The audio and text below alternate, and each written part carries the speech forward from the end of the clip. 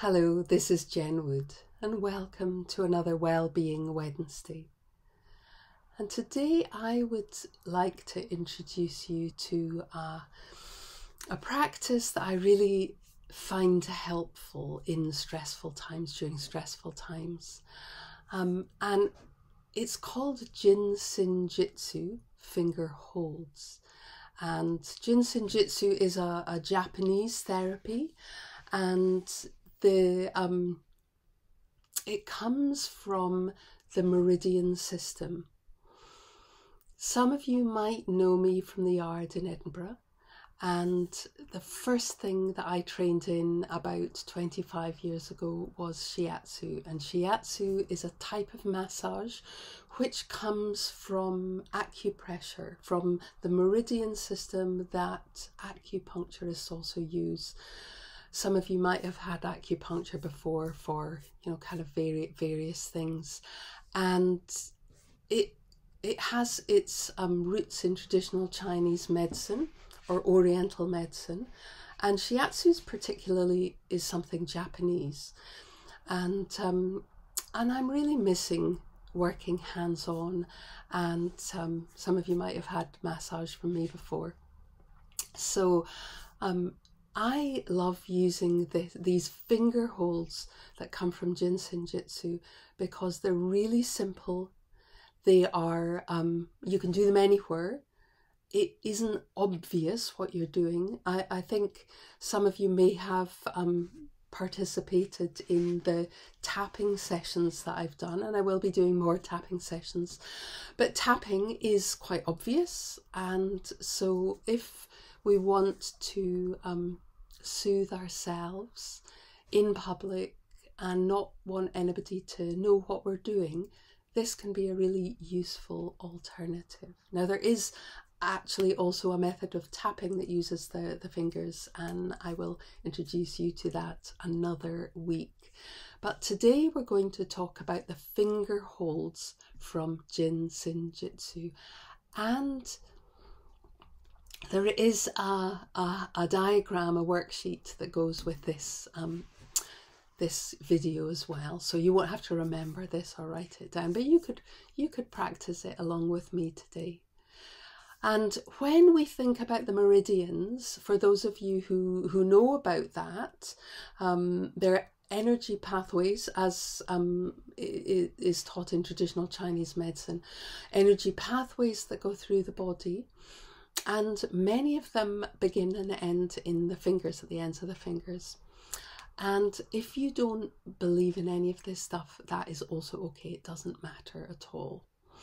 Because just connecting with our bodies and connecting with our hands is enough.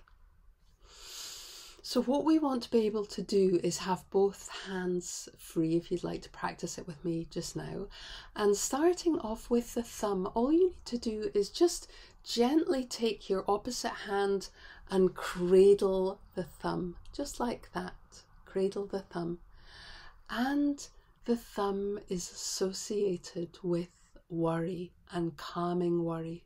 So if you feel worried, just gently cradling the thumb, feeling your feet, feeling your seat, feeling your posture, and just taking 3 nice slow breaths and holding the thumb. And you might want to say to yourself, I breathe in peace, I breathe out worry. You can use all the creative tools that you want to, but the thumb is associated with soothing worry.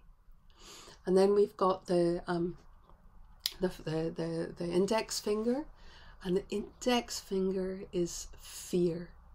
So to calm fear, holding the index finger, again, you can do that quite subtly, just with your hands on your lap. I'm just doing this here to show you. And you can do the same. You can breathe in and out 3 times. Breathing in calm, peace, breathing out fear. Just feeling your whole body slowing down. And the middle finger, that's for anger. So just holding the middle finger and gently, soothingly holding that middle finger, and imagine that you're breathing in whatever you want to feel instead of anger. Just breathe that in and breathe out that red mist of anger, and just allow your focus to come to your finger, slowing things down, accessing that part of your brain that we call the wise mind. It helps you take a different perspective, reconnect with yourself. And now the ring finger, and it doesn't matter what hand, you can swap hands. The ring finger is associated with soothing grief or loss. So you can just tune into that feeling, feel the finger, and imagine yourself soothing that feeling of grief, of loss. Breathing in whatever you like to feel instead, and breathing out and releasing that difficult emotion. And the last one, the pinky, the little finger, just gently cradling the pinky.